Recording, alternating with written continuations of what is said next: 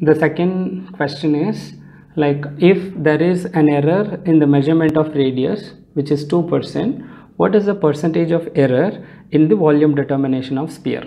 So what they are basically, if the percentage error is given, percentage error in volume is change in volume to the original volume into 100. This is what we need to do. So keep this thing in mind. What is the volume of a sphere? We know that volume is 4 by 3 pi r cube. Obviously r has error, so usually r is expressed as r plus the error delta r. So using that, if we calculate this, volume will have some error, volume plus delta v equal to 4 by 3 pi r plus delta r whole cube. It will be useful if you take volume out. If you take volume out from these two terms, if v is out, 1 plus delta v by v, which will be equal to 4 by 3 pi. If you take r out of this, so whole power 3 is there, so r into 1 plus delta r by r whole cube is there still. So these are all in multiplication, but r power 3 is there, so this could be written as 4 by 3 pi r cube into 1 plus delta r by r whole cube. Then v into 1 plus delta v by v, which will be equal to, so these are all in multiplication, so this don't get multiplied twice into this, 4 by 3 pi r cube into 1 plus delta r by r whole cube. So we know that volume is 4 by 3 pi r cube, these two will be cancelled.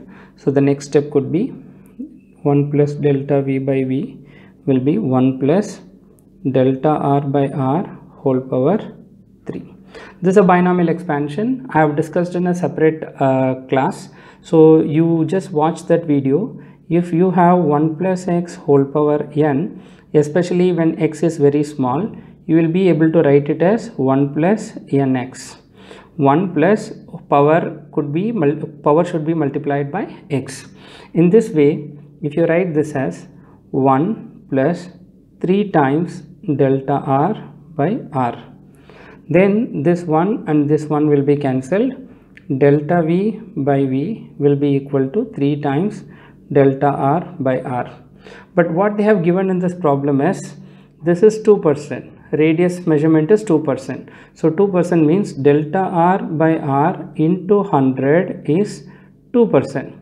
Then delta v by v into 100 we need to calculate. You just multiply by 100 on both sides. If you multiply by 100 here, so I will be using this, into 100 into 100. So delta r by r into 100 is actually 2%. So 3 times this is 2%. So delta v by v into 100 is this question.